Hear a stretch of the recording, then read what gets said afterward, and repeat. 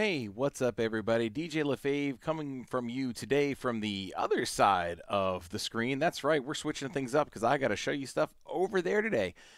You want to back up your hard drive, and if you're on a Windows system, this is the best way to back up your music. It is as fast as it can be, considering the amount of data that you may or may not be dealing with.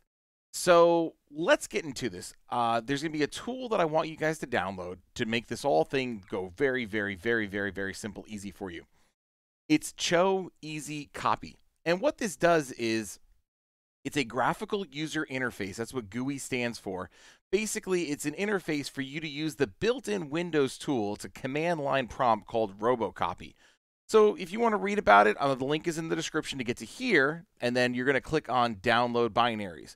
When you click on Download Binaries, it's going to bring you to a new page.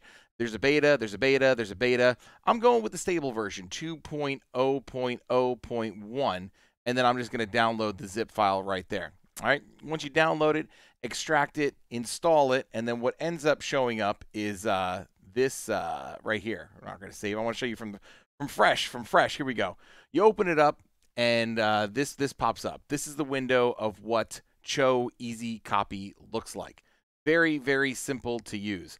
So what you've got is you've got a source directory where your main music is, and then you've got a destination directory of where you want your music to go.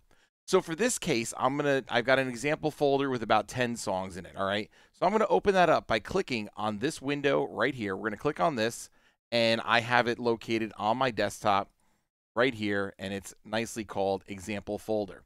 All right, so in your destination folder, you want to make sure that you have the same folder name. That way, the virtual DJ backup is going to match file one for one when you have the drives all lined up.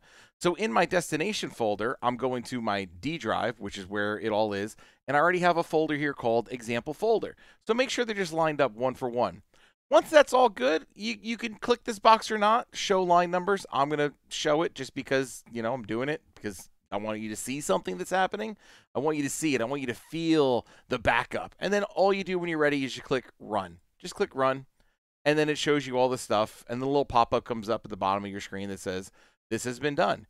You can go and verify this now by going to your music folder, right? Go to your music folder, local disk drive, and then example folder, and there's the songs. They all backed up very quickly. So when I did this, it took me approximately 6 to 7 hours to do about 3 terabytes worth of music. Now, how do you get your database backed up? Well, hopefully you guys are already doing this, and you've already set up a way to get your database and virtual DJ set up. So on the top right, click Settings. We're going to go into Options, and then we're going to type in Database. So here you can see where your database backup location will be if you have it different from the default save location. Okay, if it's different from the default save location, then you have other options like how often you want the backup to automatically back up, or 0 for no automatic backup. Now, if you want to do a manual backup, just come on down. If you're a cool kid like me and you've got the Vansa GT skin, it's the same on Pro Skin.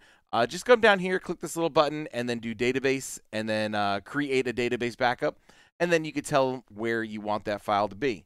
Now, in your removable hard drive, well, let me back that up. If you're on Windows, the new default save location for Virtual DJ is no longer in your Documents folder. It is now in your app data. So if you guys don't know how to get to your app data, it's C drive, users, the name of your computer, app data. If you don't see app data, if app data is not showing up here, go up into View and then Show, and then you're going to show Hidden Items, and then app data will get you there. I've unchecked it, and now app data has gone away. Windows doesn't want you messing with this because it's got a lot of great stuff in there. And then in here, roaming, and I believe it's just virtual DJ. Program files for roaming. Let me zoom out again. It is roaming, local. There it is, local. And then in local, it is virtual DJ. Yes, local. And then there's all of your items that used to be in the Documents folder of in the old days. You know, back in the day they used to do that. So very simple way for you to back up your music from one drive to another using a tool that's already built into Windows. And it was really super simple. It kept all the names the same. And then when you bring your secondary hard drive over to another computer, as long as the drive name is the same as your primary, you have a one-for-one matchup with your virtual DJ database and then your backups, your primary and your backup. So hopefully that answers some people's questions that I've received recently about how do I back up my music easily.